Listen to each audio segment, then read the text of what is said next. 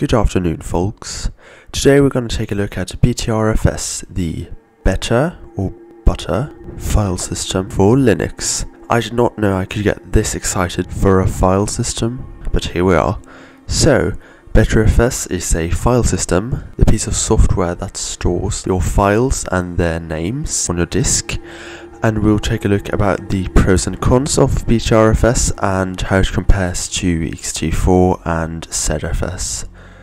We'll see how you can format your disk with the BTRFS and how you can convert your Ext file system to use BTRFS.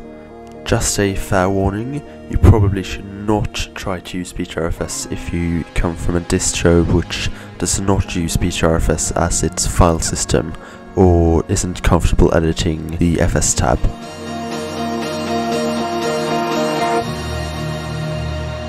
Let's jump right into why you should use BTRFS. To start off, it supports transparent compression, which means that the files you write are compressed by the file system before they're stored on the disk. This decreased my file system usage on the disk from 22 gigabytes to 10 gigabytes on my laptop, and that makes a huge difference when you only have a 64 gigabyte disk. It does not decrease the speed compared to Ext4 in any meaningful way on modern processors, but it greatly increases the amount of space you have to store files. It's also quite a new and active project supported by several major companies, and so it has a very modern code design which allows it to be extended in the future. It's built into the Linux kernel and therefore operates in kernel space, which makes it very fast. It has best class fault tolerance, as it includes checksums for all files, which avoids silent data corruption. When you use the file system, it checks the files and their checksums to make sure that the file has not been altered on the disk. This is much safer than Ext4 if you want to keep your data for a very long time, or even avoid data corruption in environments where, for example, the magnetic radiation is strong and your hard drive's platters get corrupted by it. It's actually easier to set up than Ext4 because you don't have to worry about the amount of inodes you need to allocate, and so it's just mkfs.btrfs. Being a copy on write file system, backups are very cheap on it, so you can take as many snapshots as you want in a day for example test a new program, and then you can revert to them, and the space it takes is almost zero. The compression can be set on a file per file or directory per directory basis, which means that you can optimize for speed in certain directories. It also supports subvolumes, which enables quotas for certain parts of your drive. So if you want a program to only have access to 10 gigabytes of storage, you can make that program's cache be a different subvolume, which has a limit on 10 gigabytes. It also supports software RAID and adding of devices later on, so you can expand your file system if you add new drives to your system. And to ease the transition from Ext4, you can just convert your current file system, so you don't have to rewrite all the files and mess about with permissions. You can just use the BTRFS convert utility, which is included in almost all Linux distributions.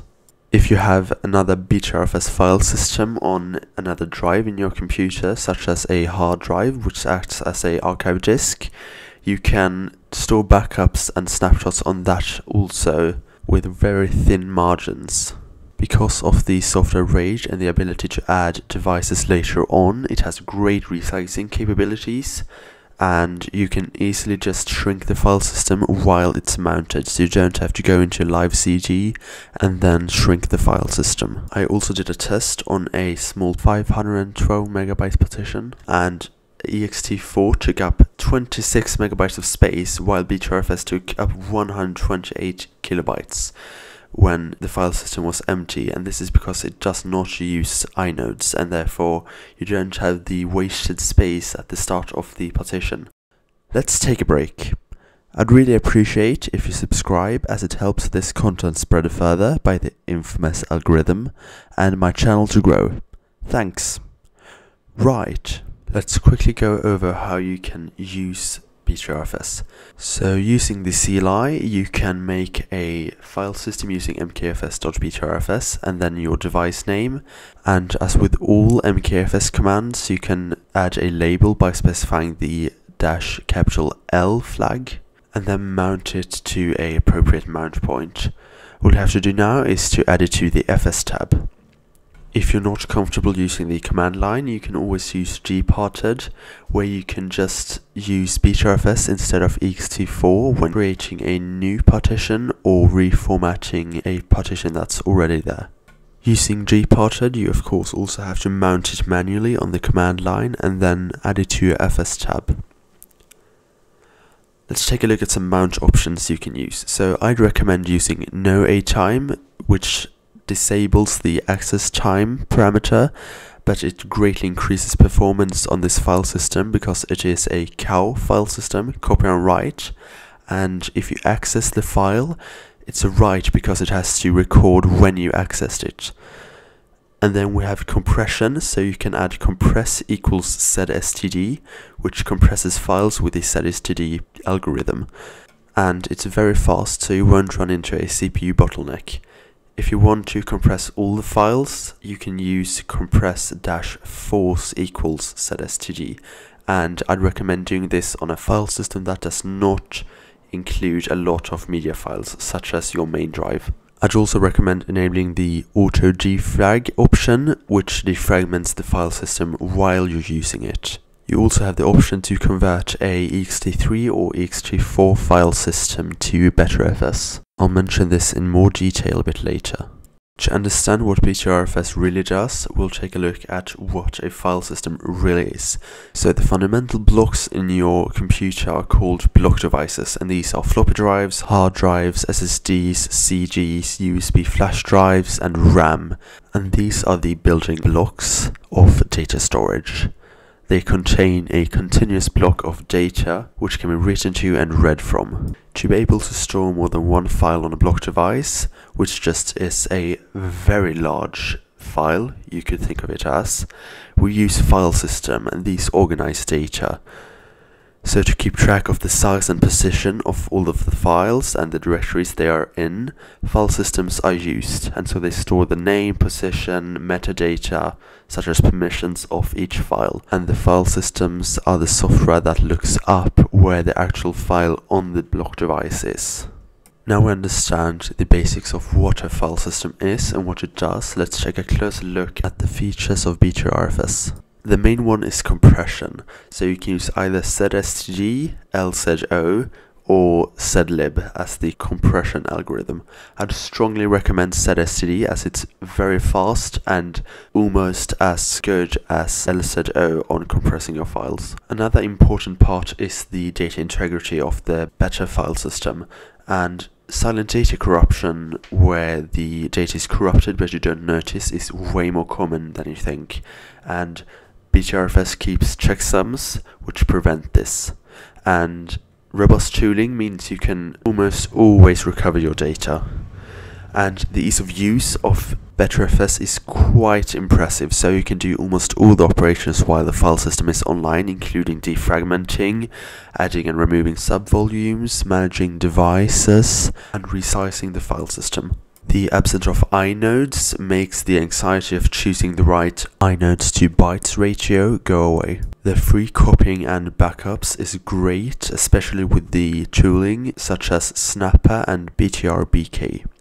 And the file system is a B-tree structure, which stands for binary tree, and so the file structure is in a tree which enables fast searching. This is only a fun fact, not important for you as a user to know.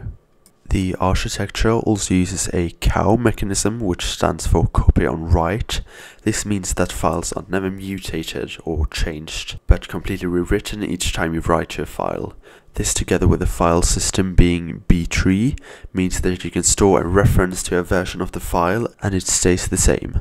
Regarding performance, the BTRFS is almost as fast as Ext4, but with 3 backups and compression, this means that you'll take up a lot less space and you'll spend a lot less time backing up your data. So I'd say that BTRFS is actually faster than Ext4 in nearly all scenarios. I mentioned that BTRFS could do software RAID and adding of devices while online, and this is because of its inbuilt volume management. So you can add devices by just running BTRFS device add and then the path of the device and then the path of the file system as root.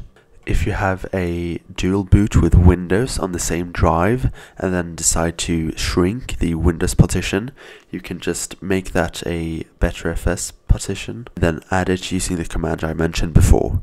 If you need a file system with a caching drive and a slower hard drive, I'd recommend using LVM on top of BTRFS, as that can manage faster devices together with slower ones. Let's talk a bit about a great feature of BTRFS, that is the conversion from ext file systems. I've done it on 3 devices, my laptop, my main machine and another drive on my main machine, and everything went to plan. It only took like 3 minutes for each of the file systems. Really quite a nice procedure. After the conversion you have to change the UUID in your bootloader and the UUID in the FS tab, and then disable file system check in the FS tab, which is to set the last field to a 0 instead of a 1 or 2. This is very important as BTRFS does file system checks while the file system is online. You must of course also change the type of the file system from ext to BTRFS in FS tab. If none of your files are corrupted and it worked as it should, you can continue to remove the subvolume, which can be used to revert the file system. This whole procedure is documented in a document I'll link below. To improve the performance and compress your entire file system, you can also defrag and rebalance the file system. Let's take a quick look at how the file system conversion works. So ext4 file systems store their inodes at the start of the disk, and so the inodes are the metadata for files. There exists a certain number of them defined when you run mkfs.ext4 when you make your file system. Because BTRFS does not use inodes, it dynamically allocates space for metadata.